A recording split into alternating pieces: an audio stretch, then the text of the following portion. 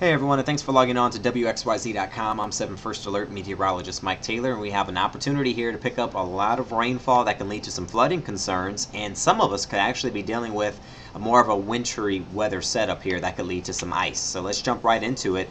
First things first, jumping into Futurecast, rain's going to be heavy, but find the temperatures, at least initially, are going to be fairly mild. Late tonight into the overnight hours towards your Saturday morning, we'll have temps in the 40s, maybe even some 50-degree numbers, a possibility. And then as we get towards the early morning hours or late morning hours, depending on how you look at it, at around 5 a.m., numbers could actually climb into the mid-50s because this system is so dynamic here based on what it's doing. It's going to produce some heavy rainfall, maybe even some thunderstorms, not going to rule that out. The problem lies with the cold front, however. That cold front's going to sweep through towards the late morning hours going into the afternoon now. And that's going to produce not only heavy rainfall and some gusty winds, but it's also going to bring about a changeover as temperatures begin to drop. As a scenario here, at least with this particular forecast model, check out the numbers that it's projecting in Detroit, Monroe, and Adrian. I mean, mid-50s, that's a mild feel. But head north here towards, say, Livingston County, Oakland County, Lapeer, you're going to see numbers already in the 30s. So at some point, we're going to have a 20-degree drop or a 20-degree swing somewhere in Metro Detroit. Depending on the placement of that boundary and timing, of course, will determine who's more than likely to see some of the icing as this colder air begins to move in. Right now, it does appear that the greatest potential for us to see some ice accumulation will be during your Saturday afternoon.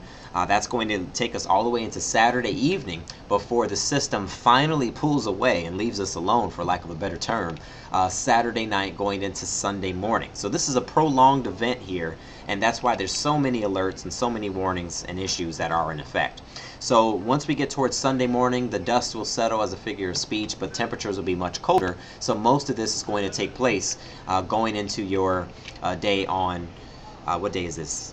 Going into your day on Saturday into Sunday. Sorry about that. So just looking at your forecast here, we are going to see a good opportunity to pick up some ice. That's going to be for Livingston, Oakland, as well as Lapeer and Sanilac County. Winter weather advisory for Macomb as well as St. Clair counties, and that's because you could pick up that wintry mix that could lead to some ice.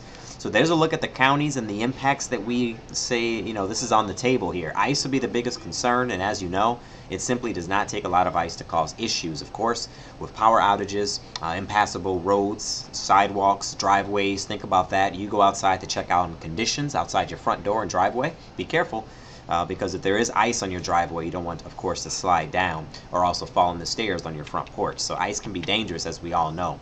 As far as the winds, those are a problem as well. They'll climb up near 50 degrees with the wind gust, or 50 miles per hour with the wind gust. So I don't want the winds to get lost in translation because we have so much weather coming at you. For tonight, 48 degrees, rain, and even a storm chance will be possible. We're going to drop fairly quickly. Even if we start the day fairly mild, we'll drop to around 35 degrees towards the afternoon. And the wild weekend gives way to temperatures that will moderate a little bit going into next week, with temps in the 40s and lows eventually dropping back to the 30s and the 20s. And thanks for joining us here at WXYZ.com for your forecast information and staying with us for the storm. Next planned update will be by Hallie for your Saturday morning.